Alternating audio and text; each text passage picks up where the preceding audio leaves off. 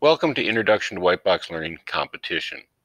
So we've been designing and saving cars, redesigning, making sure our cars meet our specs and stuff like that. At some point you want to see how your car performs. So we're going to enter the competition. What you will do is, plain and simple, you've been saving your car to enter competition. So at some point you're going to see cars in the competition area. So what you're going to do, doesn't matter what we have open, we're going to go to competition. And if you notice, right now, you have your competition window, you got your racetrack over here with different camera views, things like that. And we have our competition tabs here, the entire district, which is our group only. Again, our group. If you want to specifically see just the people that are in your class or just specifically your designs. Okay, when you go and look at this, and as more people get cars designed and saved into competition, this list will get longer and longer and longer, especially if you stay in this group. Then what you're going to want to do here is you got a couple more tabs. You always want to look for, make sure you have staged cars. You're going to find your cars. So right now I have two staged cars, and if you notice, they're here, Billy Bob and Peggy Sue.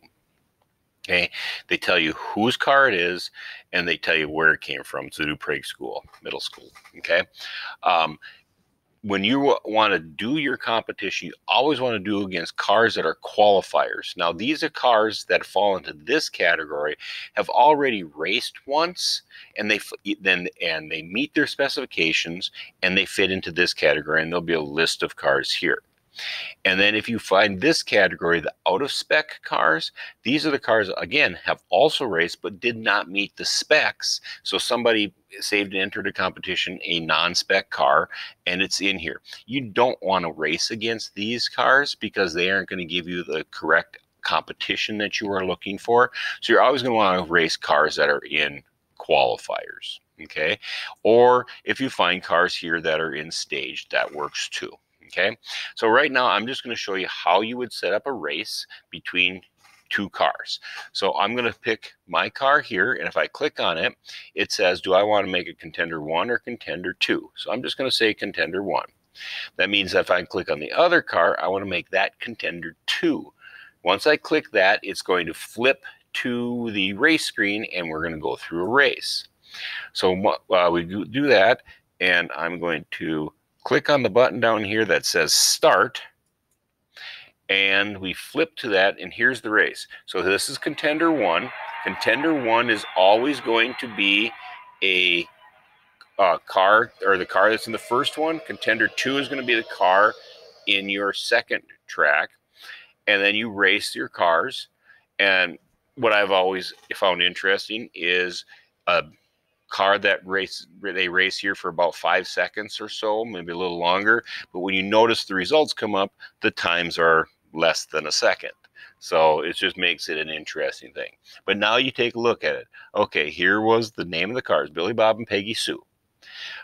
We know where they came from.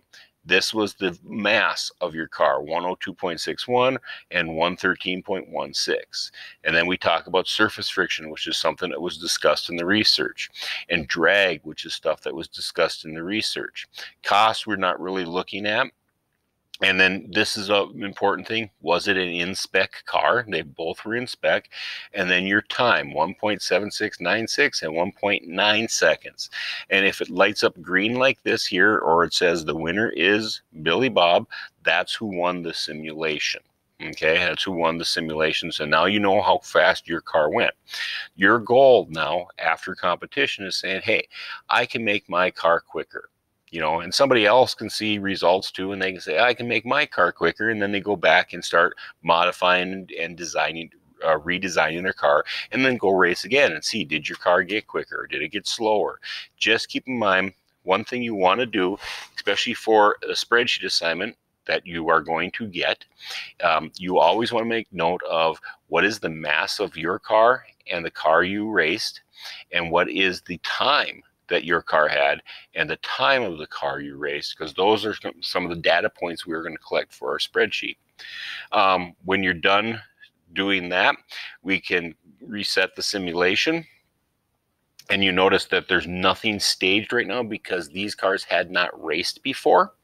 So we're going to go and say, okay, but now if you notice, we have 2 qualifying cars. So these cars now are qualifying cars that can race anybody. So now if I want to save a different one in here, I can pick one of these cars to race still. Okay. Now, one of the things that I want to show you is the fact that after you have done this, you are going to find that when you go to File, and you're not going to see it now when I open it, but I'm going to File, and I'm going to open, and I'm going to open Peggy Sue, it still says Staged. Okay? I'm going to open Billy Bob, it still says Staged. That's fine. What happens here is I'm going to do this real quick. I'm going to log out. I'm going to log back in. I'm going to go to, I'll just open engineering. It doesn't really matter which one I open. We got to wait for it to load up everything. And then go back to File, Open Peggy Sue. And now we have one that said Stage, says now in spec. And I go to Billy Bob, and the one it said said staged up here, it now says in spec. So what that means is now that car is an in spec car that I will use for grading. Your goal is to, when you hand your items in, when your research and your worksheets and all that stuff is due that we talked about, one of the things that is due is your in spec cars.